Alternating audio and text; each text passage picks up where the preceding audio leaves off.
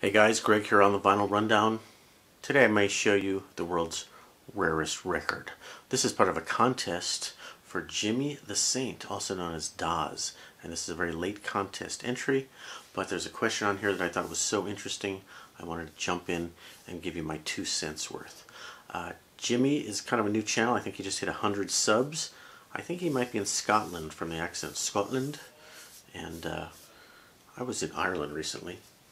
My friend went to Scotland, I didn't go, so I missed the fact that I didn't get there. And anyway, that has nothing to do with anything. I'm going to take these questions out of order because I want to save the best for last. So let's see, the first last question was, what was the most recent record you got? Sorry, the most recent record. And I just got this in the mail last week. Dangerous Liaisons. It's actually the French movie soundtrack. Art Blakey and the Jazz Messengers with Barry Willen on saxophone. And this is kind of a hard bop record. It's not really a soundtracky sort of record. It's more of a standard Art Blakey hard bop record. And it says on the back here that Dangerous Liaisons is the most controversial and the most successful picture ever made in French, at the time anyway. Don't love the cover, and this was released under a couple different covers depending where it was sold.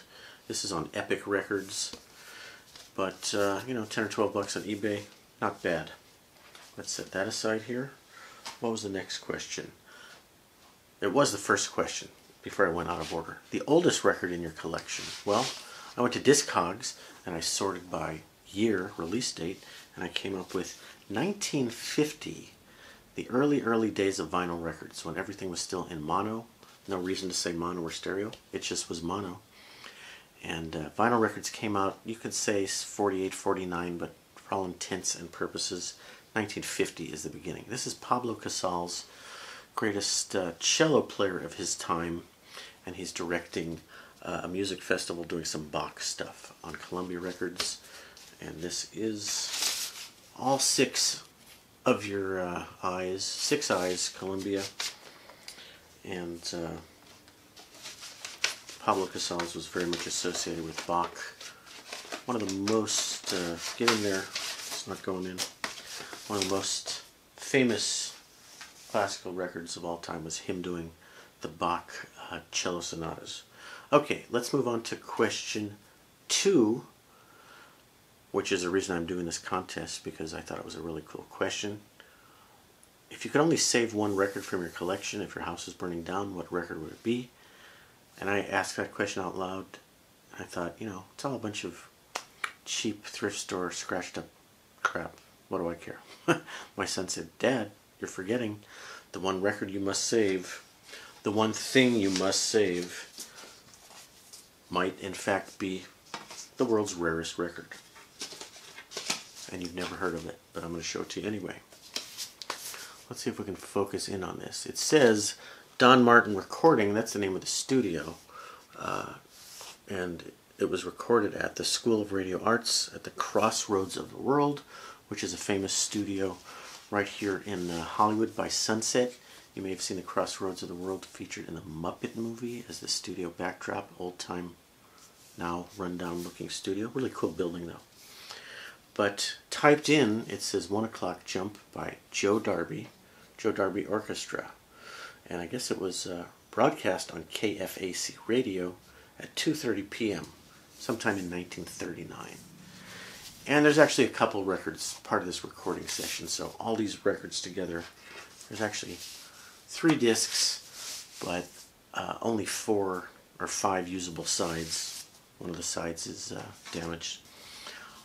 Together, I'm going to call this the one record that I would and must save if my house is burning down. And rarest record in the world because the entire output of Joe Darby Orchestra is right here in my hands, and there's only one copy of these. These were not pressed into LPs or 78s. These are an old-timey thing that you might not have ever seen called an acetate. An acetate is like something used for a demo. So these are actually aluminum discs with a thin coating of plastic or acetate on top of it. Scratched in not pressed in. So it's a one-off record, and they're used like as demos and stuff. This one has the name of the tune scratched into the dead wax. You could probably not see that. It says "My Desire" across the top there in big letters. So why do I care about this record? It's so obscure. No one's ever heard of Joe Darby. Why is this the one record you would save, Greg? Well, Joseph Darby is my wife's grandfather, and he was a semi-successful, hard-working band leader in the 30s and 40s in Hollywood. He lived in the Hollywood Hills. He had 8 children. One of those is my wife's parent. My wife's parent, right. We know very little about Joseph Darby's musical career except for these records. I have them transferred onto digital, so I'll play you a track in a bit. Let's see, there's a little bit of information here. Hold on. A few things to show you, not much. One of the other records in this set had a label. It says Miller Brothers, that's a recording studio. The tune is called My Prayer, which is a famous big band standard. December 5th, 1939. Joe Darby and his Symphonic Swing Orchestra. Piano was his primary instrument. And I do have a picture of him doing something pretty awesome. That's Joseph Darby right there.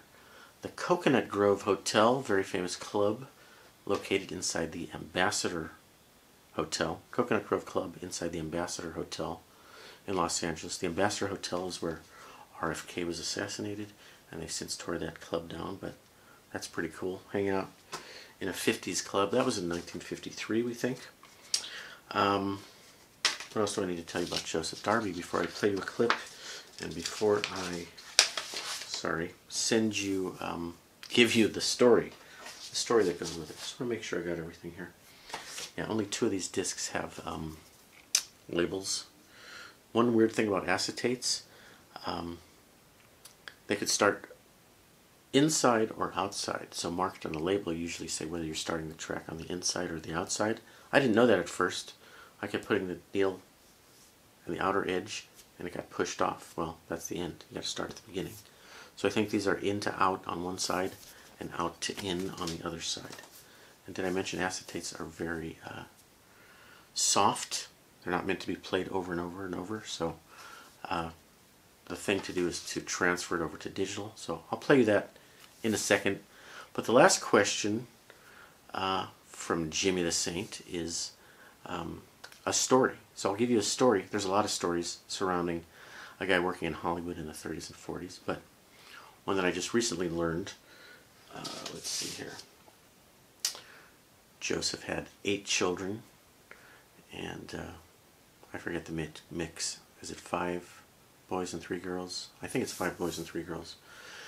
And his girls had interesting names. I'm not going to give you their exact names, but it was something like Bobby Joe, Betty Joe, Billy Joe, Sally Joe, Peggy Joe, some of those names. So Mr. Darby was hanging out with one of his buddies who was a TV producer, and this would probably be in the early 60s, maybe late 50s. That TV producer was putting together a sitcom, sort of a country western-based sitcom that actually went into production called The Petticoat Junction. Takes place in some sort of train stop, you know, out in the middle of, I don't know. Kind of a country bumpkin sort of a theme, similar to Green Acres. But anyway, the producer was intrigued by Joe Darby's daughters' names, Sally Joe, Peggy Joe, Peggy Joe, Bobby Joe. And he said, can I use that in my TV show? So literally, if you've seen the show, those are the names of 2 of the 3 daughters, or 3 of the 3, I don't know. And one of those young ladies is still alive today and is the one who gave me all these records. And somewhere in this pile there's a handwritten note from one of those sisters along with the records that she gave me. It's on the Vinyl Rundown. I'm the record guy. I'm the one who should have possession of these in the family. I actually took all these records on 78 to a family gathering a few years ago. I'll turn on the record and then I'll tell you the story.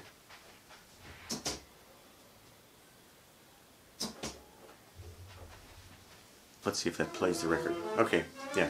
That's the digitized version of one of the tunes coming off my computer there. After I got these records, I went and had them digitally archived by a professional here in Los Angeles. But I also have I do have a big portable 78 RPM player, tube powered, from the 40s or 50s, I don't know. Anyway, I took that to a family gathering a few years ago. It was a holiday thing. 20 relatives, all descendants of this guy. And the young kids didn't even know that their great-grandfather was a musician and had never seen a 78 RPM record. So I got to play all these records for them, and that was just great, seeing them sit around and listen to this old-timey music.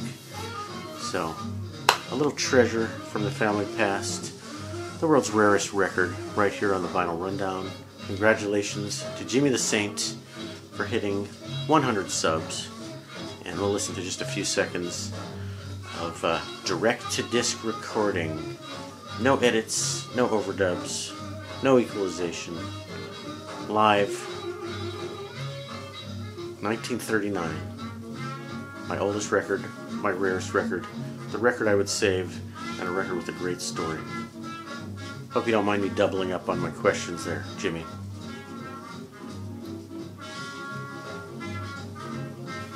Alright guys, thanks again for listening.